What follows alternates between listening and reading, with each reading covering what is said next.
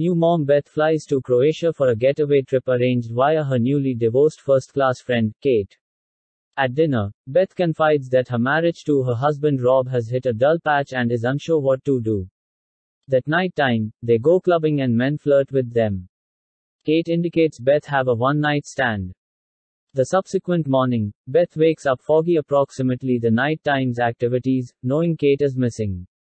After contacting Rob and Kate's ex-Jay, each disregarding her worries given Kate's self-targeted and wild personality, she contacts the police, additionally detached. Handius Zain, the Syrian taxi driver who drove them to the club, is empathetic and concurs to help. With his assist, Beth recovers Kate's purse and phone, and learns the men from the club were escorts, employed via Kate. However, they may be con men who drug and rob the ladies they service, like Kate and Beth.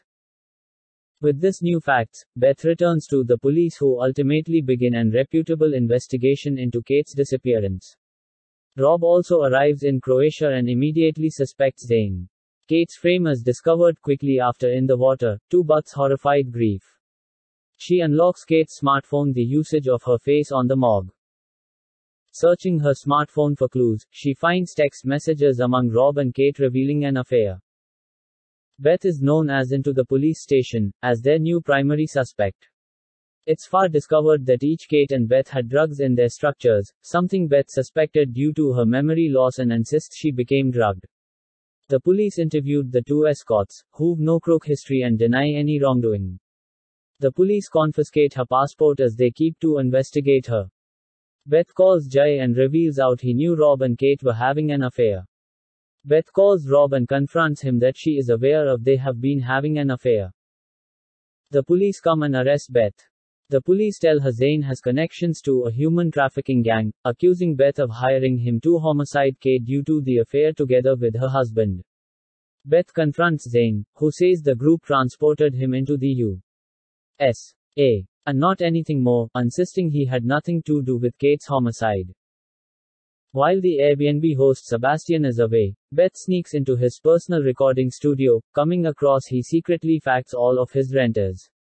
Searching the pictures, Beth sees she was put in bed early the night time Kate went missing.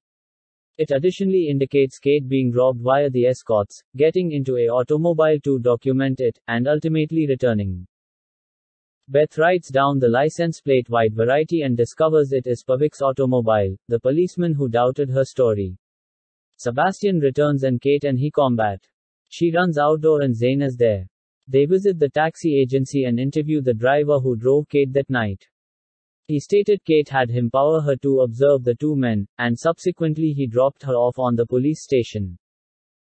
On the news, Beth is called a suspected assassin and, whilst out searching out clues, Zain and Beth are pronounced by means of locals, so the police come to arrest them. Beth figures out that Pavik turned into concerned in Kate's disappearance. Zain gives himself up so Beth can escape, but she's caught via Pavik. She accuses him of killing Kate because she rejected his advances and, throughout their battle, he falls off the constricting's ledge to his loss of life. Beth learns that Pavik had a history of assaulting sex employees, however he could not be fired because of a loss of evidence and he was moved to tourism. Due to the post-mortem report, it is believed that Pavik hit Kate on the again of the top and dumped her in the local river even as she became nevertheless alive. Beth is asserted harmless and she or he thanks Zain for his assist. Some day later, Beth gets an SMS from Zain on her manner to dropping Astor off at Rob's for a visit, reading, "See you quickly." Rob desires reconciliation, however she refuses. At the same time as looking for her car keys, Beth finds black onyx beads from the necklace she gave Kate in Rob's coat pocket. She realizes Rob killed Kate and, even as on the line with the police, confronts him. He admits he flew to Croatia to forestall Kate from revealing their affair. In flashbacks, it's shown that Rob turned into willing to depart Beth for Kate. However, Kate called the affair the most important mistake of her lifestyles and planned to inform Beth. However, Rob tells Beth it changed into the other manner round. He admits he got irritated and have become competitive with Kate, pushing her into the water earlier than jogging off. Beth realizes Kate had invited her to Croatia to remind her of who she became before Rob and that she deserved better. Because the police recorded his confession, neighborhood police are dispatched to the residence. Beth leaves with her child as robbers arrested. Thank you for listening the story. Please like and subscribe for more stories.